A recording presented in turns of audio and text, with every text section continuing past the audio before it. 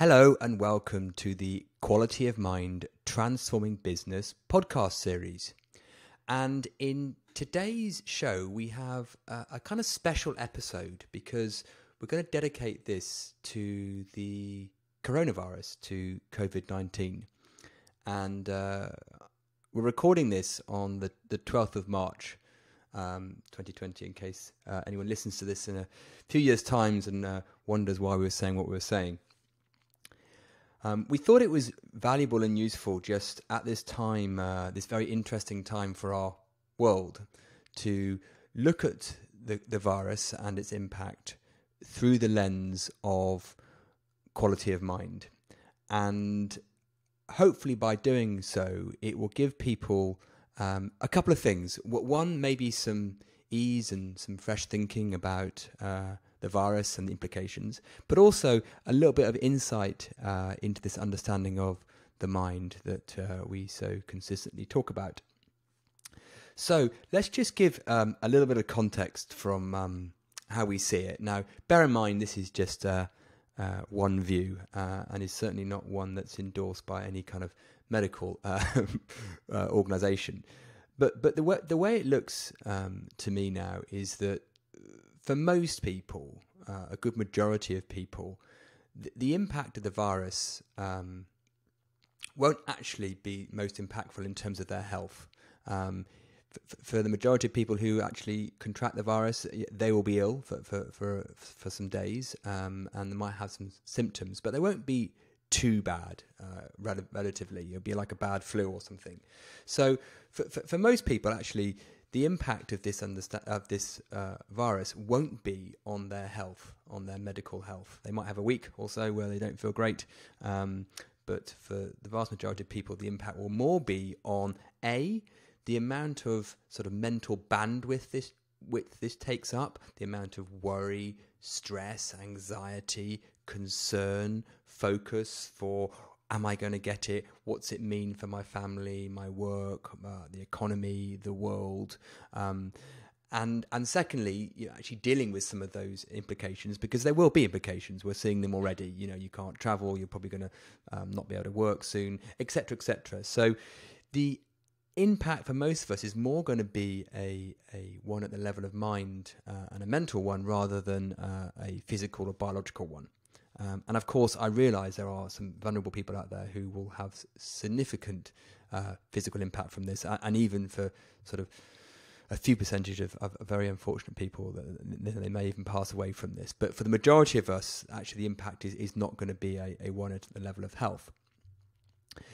So therefore, how can we see that fresh? How can we help ourselves by understanding a little bit more about the mind to alleviate some of those sort of impacts at the level of the mind? So just wanted to talk about a few aspects of the understanding behind quality of mind that may be useful to reflect on and consider. So one thing a lot of people are coming across right now is there's so much information out there about what to do, about what's going on, about what not to do. They're calling it an infodemic. As well as a pandemic, we've got an infodemic. So how do I navigate through all the noise of stuff out there? What's the best things to listen to? What isn't? What shouldn't I be doing? Well, this comes back to understanding how clarity works in the mind, and also knowing a little bit about our ability, the mind's ability to synthesize lots of different information. So you've probably experienced it over the last few days and weeks that sometimes you have an obviousness about what to do and what sort of precautions to take or not. And sometimes you think, oh, well, if I read this, I would do this. Or if I did that, I would do that. And that can lead to sort of anxiety, stress and disaster casting. But if we notice that the mind does have the ability to synthesize lots of different pieces of information, lots of different even sides of an argument and get to clarity. It can do that. It can settle and come up with some succinct obviousness of what to do. Now, you'll notice it's best at doing this when you are less attached and care less about what the topic is. So it's quite often the case that you're listening to someone else, a friend or a relative or a colleague, who's very confused by something, and you just see simplicity, and you're thinking, well, actually, I've listened to everything they've said, I've listened to all the sides of the argument, and this is what it looks like. And you can get to that obviousness quite quickly. Now, on the other side, when it's something to do with you, maybe it's your own children, your own business, or a decision that looks very big, that doesn't look as easy.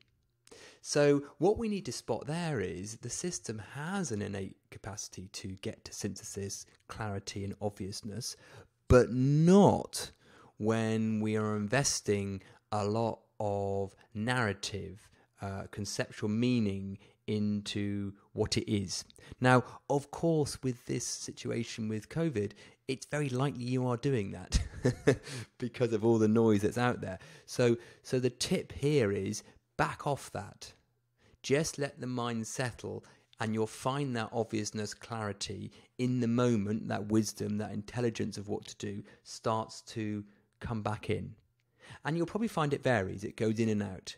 But if you respect that it's a mind issue, not an external information issue, then you know where to leverage. So that's the first thing to say. The next point would be to just look at the fact that we have what you could call a sort of mind immune system or a psychological immune system. So we all know we have a biological one. That's why we're able to survive things like COVID and viruses, and why we're still alive at the moment. So we all know we have a biological immune system and restorative system in our health. Now, the mind is part of the same system as the body. It's all one. And we have a psychological restorative system. And we just need to understand how that works, and how we often innocently and very often invisibly do things to get in the way. So to look at this in a very generic way, how come 3-year-olds can go from huge tantrums to not in 5-10 minutes? What's going on? They can go from a very unsettled mind when they're having a massive paddy to not. Same with us. So what you'll start to experience is that sometimes when you look at what could happen as the consequences of this virus on yourself and the world, you could feel stressed, you could feel anxious, you might even feel some panic.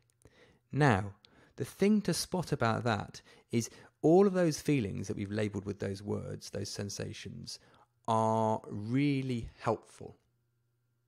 They're helpful as a signpost to point you at what your mind is up to. So they are like a barometer. They're like a rumble strip in the road.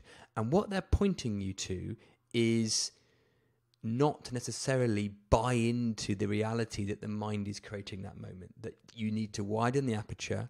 You need to step back, press pause, let go of some of your thinking, and allow fresh perspective to come through. So feelings like anxiety, stress, disaster castering, panic are all actually helpful. Not helpful because they're telling you something reliable about what's going on, what we would call out there, but helpful because they are pointing us to back off, trying to work it out, back off what we're creating right now in the mind, and allow it just to get some perspective, allow the mind to settle and to see it fresh. And that system works by itself. It's beautifully innate. It's a capacity we all, every single one of us have. We just need to allow it to do its job. And the opposite of that is running psychological interference, where we try and control things, where we try and work it out, whether we have a very strong sense of I, that there's a separation between us and source universe, and that I need to do this is going to happen. All of those feelings of separation, suffering, anxiety, panic are pointing us to say, back off what you're doing. See the intelligence of the system. See the innate resilience within us all. And that system, remember, works by itself, particularly when you conceptually get out of the way of it. Now, another feature of that system, which I think could be very useful for this phase in our evolution of the planet and society, is one of our superpowers as a human species, which is the capacity for realization. So let's say at the moment it might look like there's going to be some consequences for your business, your income, your life from this. That maybe 2020, what you were planning to happen for your business or your income or your life in 2020, it's just not going to happen anymore. And maybe it's going to really have a significant impact on your business. You might have to change some of your business model and your customers, even your staff. And you're thinking, I don't know how to cope with that. How are we going to manage if this happens? Now, bear in mind what a realization is. A realization is when one set of thinking, one mindset dissolves and a new perspective, a new reality emerges. And it's often non-linear. And when it occurs, the very thing that was sort of causing the anxiety, the insecurity, the panic dissolves. Even though nothing's necessarily changed in the outside world, but you have fresh thinking, fresh resourcefulness. You see it differently. Now, this is not the same as saying you get resigned to it and you accept it and you just become a victim to it. No, you actually see it fresh, and it brings with it resourcefulness, new ideas, insights, fresh resilience, and okayness. Now, those realizations don't arrive until they arrive, and we don't know what they're going to bring with them. And therefore, before we've had the realization, we worry that there's no way out of this. We might think, well, whatever happens here, it's all going to be difficult. And we can't see the idea that a realization could change that, because in the level of thinking that we've got, it looks like nothing could change it because the situation is so rigid. Once you've had the realization, you look back and think, oh yeah, okay, it's not as bad as I thought. But you don't know that until you've had it. So what we have to see here is that it might look like this is a no-win situation, this is a dead end, this is going to create all sorts of consequence for me and my business or whatever. And it's just going to be worse. Now, that's pre-realization. If we know and understand our capacity for realization, we realize at some point, and we can't control we can't order a realization online or have an app for it, but we know they exist. The capacity for them exists for any single person in any single situation. It's just a design feature. And once we've had that, it will look different. But before we've had it, we just need to be okay with not knowing. Okay with whatever's going on. And that kind of neutrality about it, as much as possible, I'm not saying we're always going to be able to do this, actually makes us more fertile for the realization. Again, it's like that barometer pointing us back to the system that's going to be resourceful to solve this for us or see it fresh. So we need to respect and understand our capacity for realization. It's such a fundamental feature of what we've got going for us. However, it's not really respected. Because what we tend to do is in our conditioned minds is seek information over insight, information over realization, action over over insight. Because we think that's the responsible thing to do. Sometimes actually less is more. And then once the realizations come through, we'll see fresh. So we need to respect that capacity for realization. So important. Now, the next thing I want to talk about is really it's quite a meta piece. Really, it's something that sits above everything, and it may sound a little trite, but I would urge you to reflect on this, and that is that whatever ever happens in any aspect of your experience of reality, at the level that matters, we're always okay. We're always okay at the level that matters. Now, what do we mean by that? What do we mean by at the level that matters? Well, just have a reflect for a moment that as a human being, your capacity to experience joy, freedom, love, resourcefulness, connection, those things, those wonderful felt things, cannot be damaged or taken away from you permanently by anything. They are innate, they are inherent, they are part of the system. So anyone is always within the capacity of experiencing the things that truly, truly matter to us, which actually, if you think about it, is connection, joy, freedom, love. I don't mean freedom to walk around and go to a football match. I mean freedom in the mind. That cannot be damaged by whatever the mind produces. So if you think about it as a television or a movie screen, whatever the TV is showing doesn't damage the TV. Doesn't matter what channels you watch on that TV, the TV's okay. So whatever panicky, anxious, insecure thinking we might have in our mind, and however long we experience that, whether that's minutes or weeks, days or years or decades, does not damage or break or weaken the innate capacity to experience those things in life. Now, you might be going, well, hang on a minute.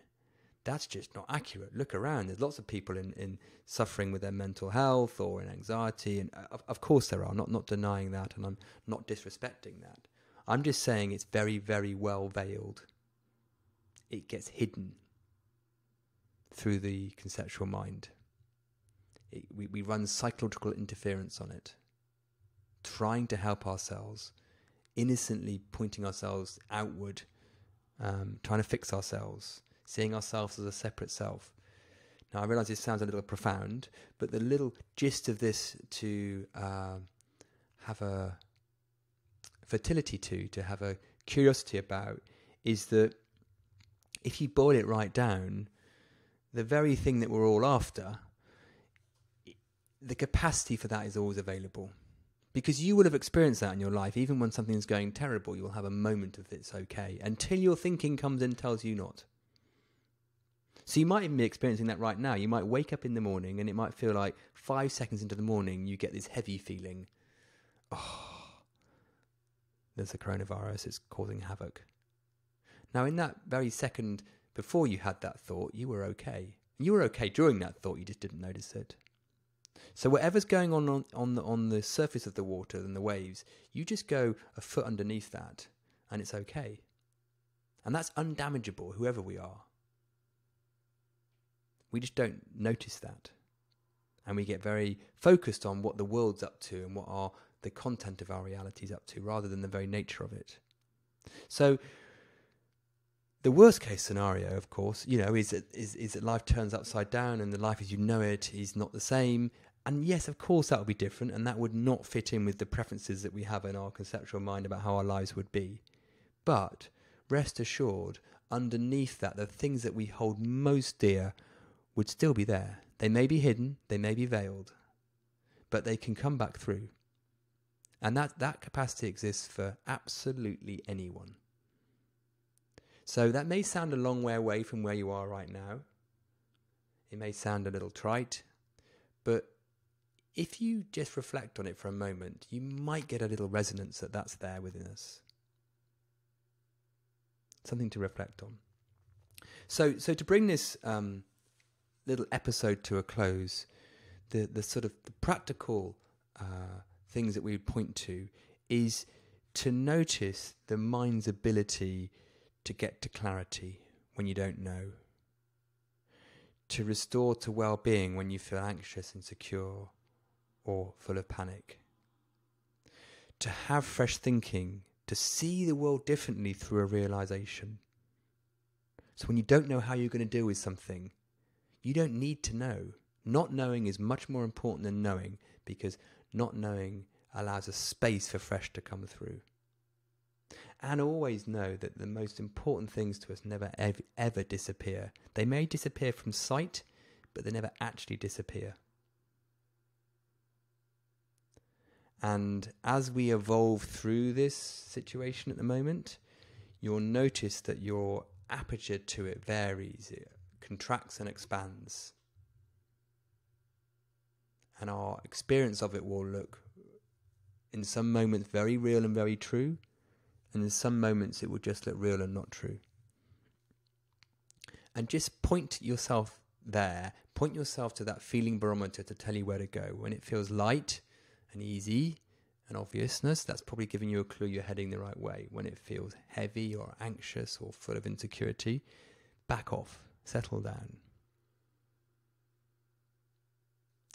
So, anyway, we hope this has been useful, just to reflect on a little bit differently about this situation, and carry on being curious, take care of yourselves, and see what emerges. Until next time, be curious.